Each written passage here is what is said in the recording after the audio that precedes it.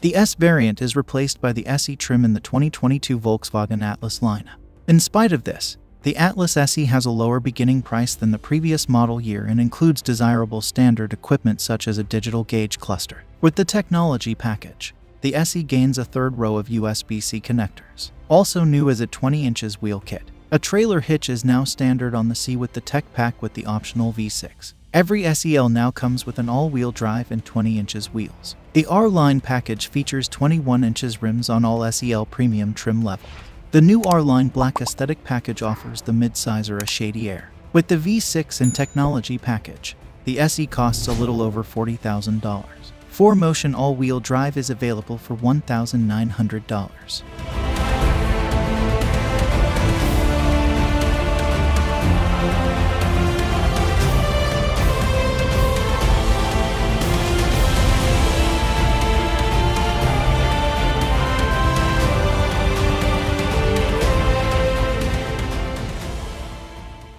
The Atlas is available with a 235 horsepower 4-cylinder or a 276 horsepower V6. Both have an 8-speed automatic in front or all-wheel drive. The V6 is refined, with no shivers in the cabin.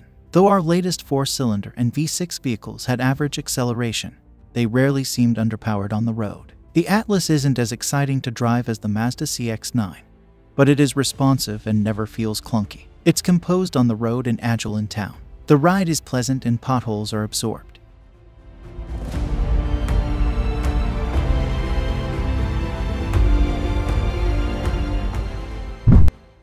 Regardless of trim, the Atlas is well connected and eager to entertain. The touchscreen interface is simple and responsive. The SE sports a 6.5 inches touchscreen, 6 speakers, a Wi-Fi hotspot, and 2 USB ports, a wireless phone charging pad and SiriusXM 360L satellite radio, requiring subscription are included in the technology package on SE grades.